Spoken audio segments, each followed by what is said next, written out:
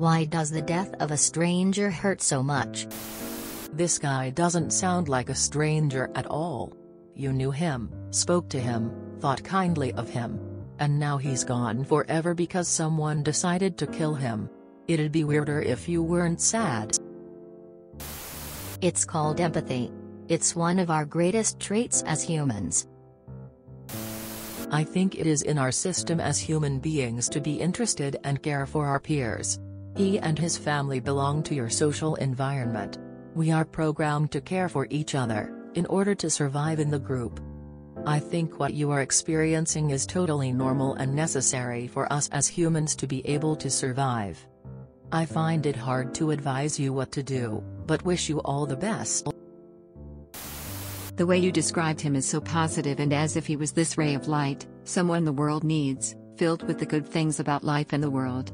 A person like this can be a rarity, and when they are gone, it's as if a piece of happiness and hope was taken from you. We as humans often look up to these types of people because they hold the qualities we wish we had or everyone had. Empathy, it can be a B.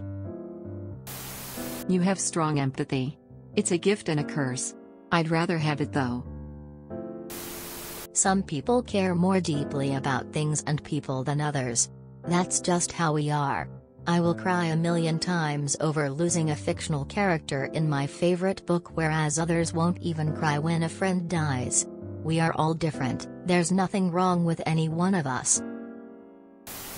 You're highly empathetic. It's not a universal trait. For me, it's the thought I will never ever see that person ever again. For example, if you guys aren't close, but travel, there's a chance you'll see each other again.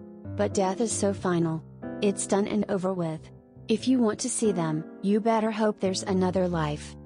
Early this year, a cop was shot and killed. He was my cousin. I didn't even know he was a cousin, or who he even was, until my mom told me how he died. I was grieving for someone who's essentially a stranger because I will never get to make that connection with him ever.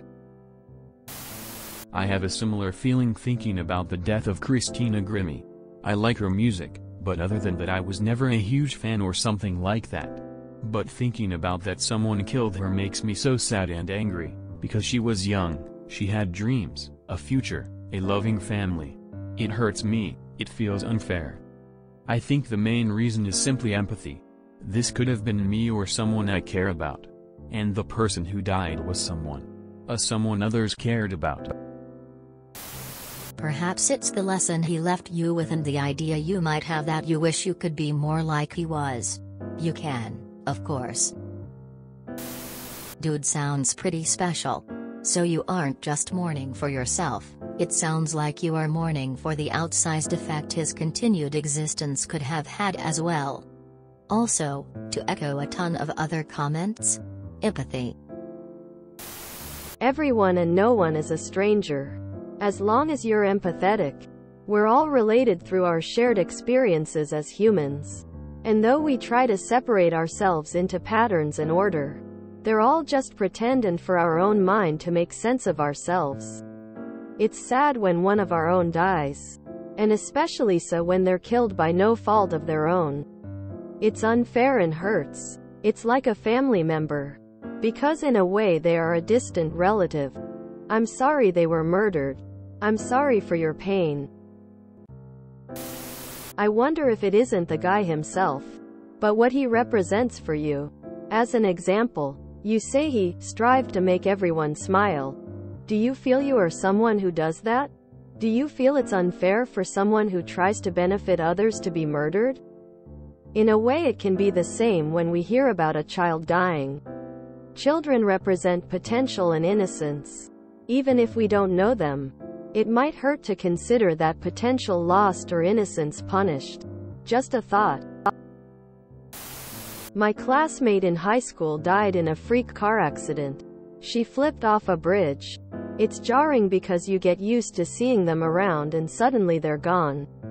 I think about her every time I pass that area on the freeway. Even though we never talked. I had a similar experience.